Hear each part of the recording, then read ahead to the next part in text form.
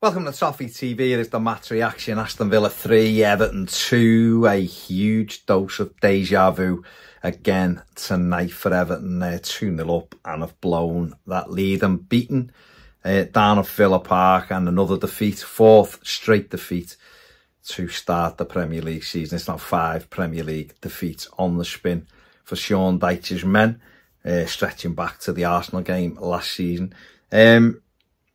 Yeah, I don't know really what to say. What can you say? I'm not even surprised, in all fairness.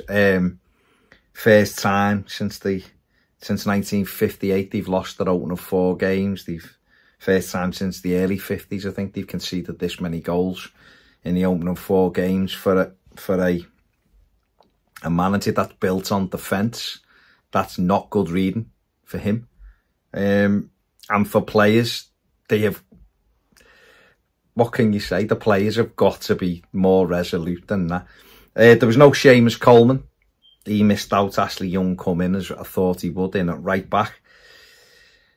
And Jai was in midfield, on the left-hand side rather. Dwight McNeil was in the position that I think is the only position he can probably play at Everton, to get in the side just off the strike, and he did okay. Well, in fact, no, he played well today, to be fair. He dropped off a bit in the second half, but he did play well today, and Dominic Calvert-Lewin was through the middle.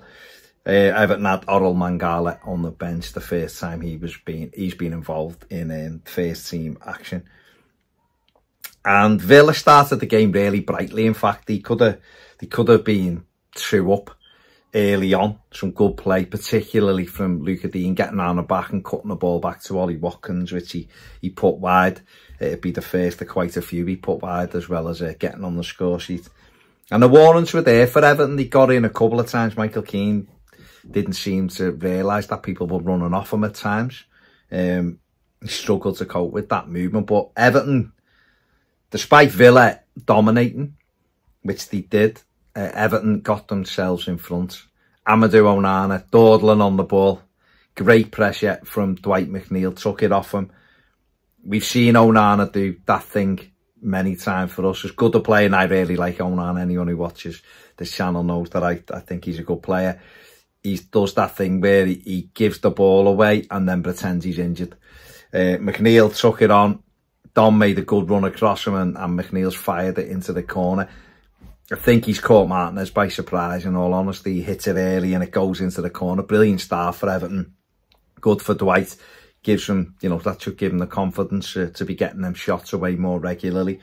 And it was a great start for Everton, wearing their new 3rd kit. Villa come back strongly, as you would expect.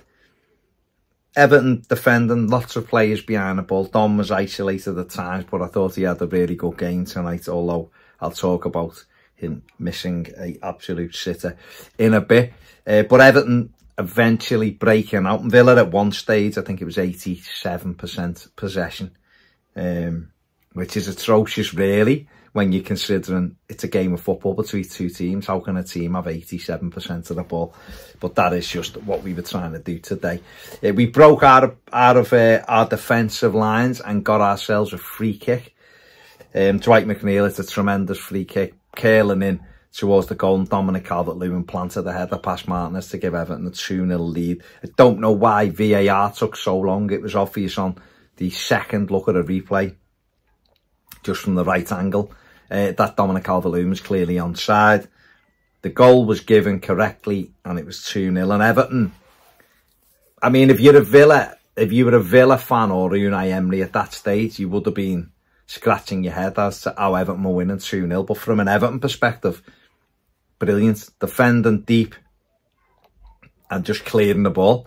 And obviously it took our chances when we got them. And I was wondering if it was going to be one of those days where that I bemoan Everton don't really have, where the opposition sort of batter us and we nick and away, when we very rarely do that. We've seen it today with Forest winning at Anfield. You know, Liverpool have dominated and had way more chances than Forest, and Forest get a late winner and stuff, like relatively late winner. We don't seem to ever do stuff like that. I was wondering if today was the day, because after it went 2-0, Villa still had all the ball, don't get me wrong, but there was an element of the players you know, sticking together, keeping it nice and tight for about 5 to 10 minutes. And then we go asleep. And the most obvious threat, nobody thinks to get out and stop the cross. We'd already lost Mykolenko. He'd gone off with an injury. Ashley Young had gone on at left back, and he'd pushed James Garner on as a sub. He went up to right back. There's too much gap. Dean gets in round the back, stands across. So Michael Keane has got to do better. It's poor defending from Michael Keane, and Ollie Watkins heads it in. And I'm wondering if Jordan Pickford could have done more as well, but it's definitely on Michael Keane, this one. It's not even like a whipped cross, and he can't really get near it. It's a stood-up cross, which he should deal with, and he doesn't. Watkins heads it in. It's 2-1, and the momentum shift started then, and Villa put us under pressure. You know, Rodgers got in, Keane let him run off him, and if his touch had been better, he'd probably made it 2-2. And we had that thing of having to ride it out till half-time. We got in at half-time, knew it was going to be a tough second half. They made the change at half-time. Onana went off. And they brought Ross Barkley on. Ross just got on the ball. Him and Tielemans just dominating the ball in the middle of the park. And Everton didn't really get close enough to them. They had a couple of great opportunities. Jordan Pickford made a brilliant save from Rodgers, I think it was. And then a great block the other side by James Garner as it come out. Brilliant block to keep Everton, you know, at 2-1. We then had a great opportunity to make it 3-1. It was the best bit of football we played all day. Lovely little move. Got Dominic Calvert-Lewin in. He's running in on goal. He's got Njai coming in, joining in the picture to his left. He's in with Martinez, and he should just strike it. And he hesitates and tries to check back inside and doesn't realise Konsa's got back, and Konsa just sticks a toe out and deflects it wide. And I don't know if he was onside. The linesman didn't put his flag up. If he'd have just smashed it in, that's what you do. And if the referee, you know, if it goes to VAR and he's off, but he didn't. He hesitated, and the chance went. And not long after that, Ollie Watkins makes it 2-2. A long ball. Harrison sticks a leg out at it, panicking because they're coming in round the back. It deflects it. Michael Keane had one job to do in that instance, which is mark Ollie Watkins. He lets him run off him. Harrison sticks a leg out, deflects it into the path of Watkins. It's 2-2. And you did fear the worst. It was all Villa after that. It really was. But Everton did have a moment where it was a brilliant break. Another good little move, ball right down the line.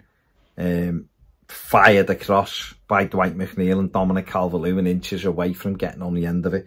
Villa brought John Duran on, and he was a real threat straight away. They'd missed chances. Watkins missed 2 sitters to put them 3-2 up. They brought Duran on. He's lively. He got the ball, 30 yards out. No one went and closed him down, and he's unleashed a tremendous strike into the top corner. It was a brilliant goal. But we allowed Villa to get on the ball so much. We couldn't get out and get anyone near him to get a block in, or to cut his angles off or whatever, and he stuck it. It was a tremendous goal, don't get me wrong, but you can't be giving players that much time, and we just give the ball up so much. And there was pockets where we played some football. Why don't we do that more in commentary? Whether you like him or not, Jamie Carragher, he's a really good pundit when he's not doing Liverpool. And he was saying, Everton have got to get on the ball. You cannot allow a team to just have the ball. And there's not a huge, don't get me wrong, Villa are miles better than Everton, but there's not a gulf whereas we just can't have the ball. They're just far too good. That's nonsense. It's utter nonsense. And people who peddle that, you're talking nonsense. Not about that. It's about being brave. Everton played a few times. Nice little pockets. The one where we got Dominic Calvert-Lewin in at 3-2. Lovely little pocket of play. Got Dom in. Shrugs the defender off. He hits it well. It hits the underside of the bar and comes out. Could have gone in. We could have had that little rub of the green on that occasion. We didn't. It bounced out. He had a brilliant game, Dom. He did. The 1 or 2-1, he should have put it in the net. And then if it's offside, it's offside. And that one he's close to. But considering we do isolate him so much in the way we play, he had a really good game, I thought. Villa they could have scored more goals. They could have run away with it, really. But the chances they missed, but we could have ended up like I don't know, 6 or 7-4 or something, really. But we've lost it, and it's another defeat, and I don't know what else to say. I mean, with the second team in the Premier League history to blow a 2-goal lead in 2 games on the run and lose them. There's a lot of records out there. It's 5 wins still since the middle of December. None of these are good records for Everton, and the pressure cranks up again. It's getting more and more. What do you say? I mean, I've said enough, haven't I? We've lost the game. What can you do? Bottom of the league. What can you do? Man of the match. Dwight McNeil. I'm going to give it to Dwight McNeil. I think Dominic Calvert-Lewin had a really good game, and I was thinking about giving it to him. But I think McNeil, because I thought defensively we weren't great. Midfield, you know. No, I think Dwight, I think he scored a goal and he set the other one up, you know, and albeit a free kick, but he's created the other one. So Dwight McNeil is my man of the match. Yeah, what else can you say? That's it from me. See you later.